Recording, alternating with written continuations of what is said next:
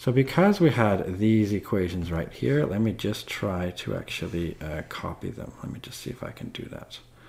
So this one right here, I want to take these and I'll press copy. I'll go to the next page here and try to do paste. Let me just see if it works.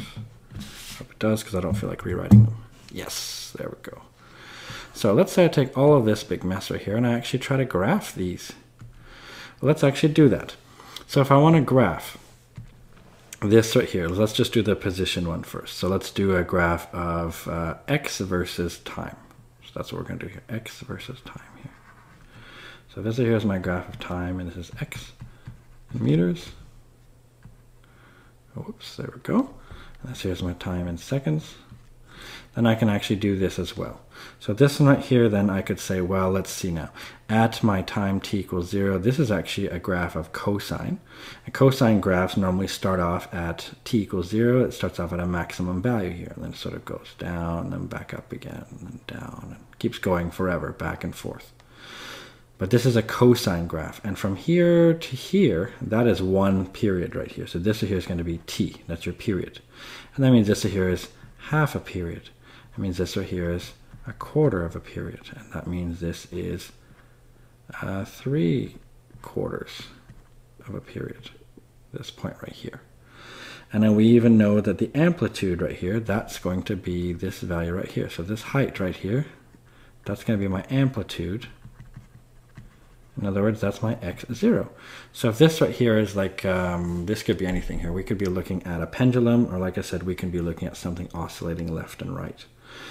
But that right there is what this graph will look like. And if we want to do the velocity, well, it's going to look similar to that, except, let me just try, whoops, that was not a very nice straight line, was it? There we go. So time in seconds. And this is my x, oops, not x. I want the velocity in meters per second. So this time I'm going to graph my velocity maybe with a different color. It's a negative sine graph. Normally a sine graph goes up and then down and then back again. If this right here, by the way, I'm going to still try to make this my t. That's my period. And actually this will be t over 2, and over here will be t over 4, and this is 1/4, 2/4, so this is 3t over 4. So still the same scale here. If we do that, this graph then is going to be a minus sine graph. Now normally sine graph goes up, and meets here, and then goes down. So a minus sine graph does the opposite. So it goes down here, and then up to here. That would be sort of one complete period of a minus sine graph. Where this right here would be the max velocity, or the maximum speed. That would be your amplitude of this graph.